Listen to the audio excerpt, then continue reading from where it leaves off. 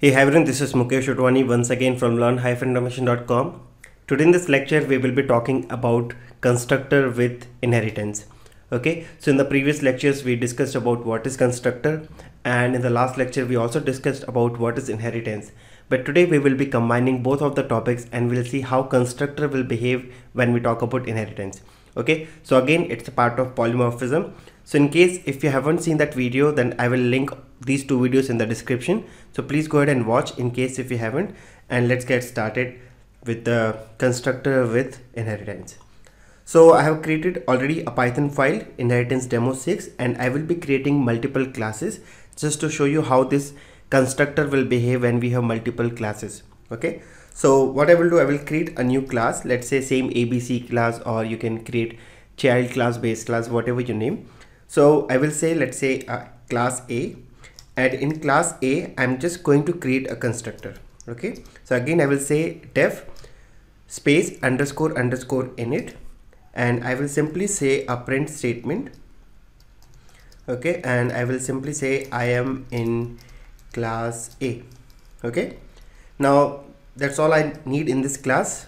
So I'm going to create another class called class B, and I will be inheriting class A. So this is how we inherit. In parenthesis I will be giving class A which I want to inherit, colon, and now hit enter, and I will be creating another constructor for class B. Again I will say underscore underscore init underscore underscore, and our constructor for class B is ready.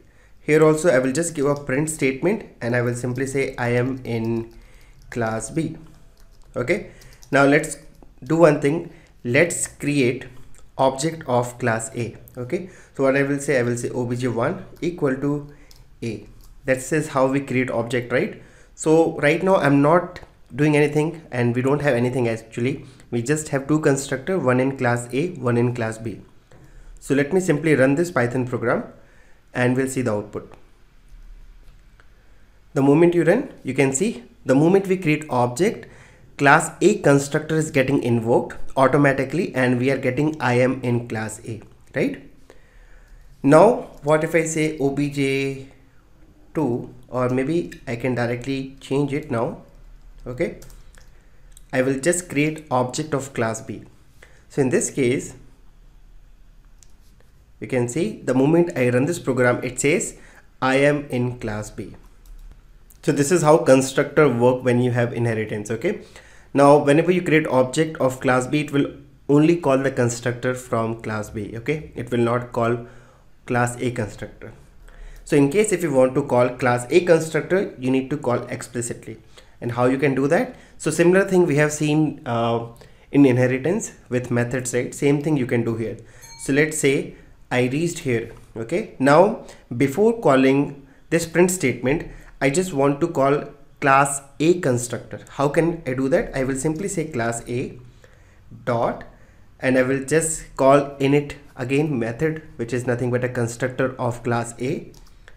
Okay, and I will simply pass self.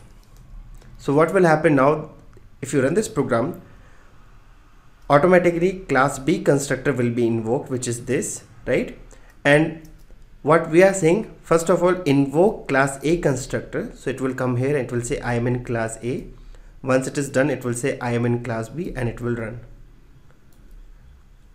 So you can see before printing class B, it says I am in class A. So this is how you can call class A constructor from class B. So in the last video we also discussed about super function. So same thing we can do here. So if you don't want to say in this way, what you can do, you can simply say, okay, let me just comment it out, and I will simply say super, and I will just say dot, and you can see again I'm getting underscore underscore init, which is nothing but constructor. So what I'm saying, super means the base class.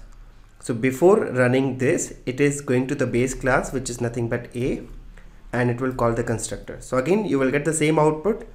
It is just instead of giving the class name then dot, I'm just calling a super function dot init.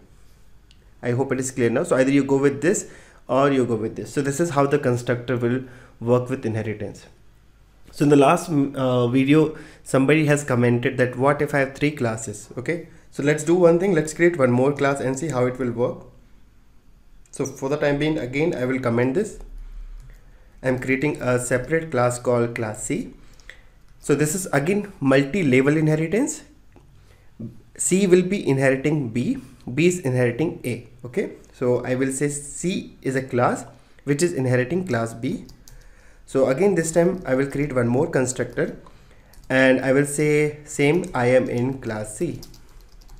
Okay, now I'm not calling super, or I'm not calling this base class constructor. Simply I will change this to class C objects. So obj1 is object of class C. This time if I run, I'm getting only I am in class C because all the classes have same constructor now. Now from class C, if I want to call class A constructor, what I will say, A dot underscore underscore init, and I will pass self. So before calling this statement, it will call the constructor of class A. Yeah. Now what if I want to call B? That is also possible. Just say B dot and then again underscore underscore init underscore underscore and pass the self. So now it will call class A constructor, then class B constructor, then definitely class C constructor. Now about super, this is what we are saying, go to or call constructor from class A. But what if I say super? Okay, so super function, and if I say dot init, now the question comes, will it call constructor from class A or from class B? So let's run it and you can easily predict the output. So when we say super, super means it is going to call the constructor of its base class. So C is inheriting actually class B, right? So super will represent now class B. So it will call the constructor of class B and then it will continue with the class C, okay, which is this statement. Now what if I want to call again super from here? Will it work? Yes, definitely. So what I'm saying, when I say super, definitely it will go to class B constructor, which is this, and again from here I will say super dot init, which is again constructor of class A. Why? Because B is inheriting class A. So it will say I am in class A, then I am in class B, and finally it will say I am in class C. Yeah, you can see we got the output. So super will always represent its base class. Okay, so when I say super, if you have multi-level inheritance, it will just go to its own base class. So right now you will not understand the real use case, okay, but hold on for a few more sessions. Once you start Selenium, we will be using this kind of examples. Okay, and once you start the framework, right, in the framework also we will be using this super function and this constructor a lot. So that's all for this session. I hope you enjoyed this session, and in case if you're new to this channel, then please make sure you subscribe this channel, hit the like button, share with your friends, and let me know if you have any question in the comment section. Have a nice day. Bye bye.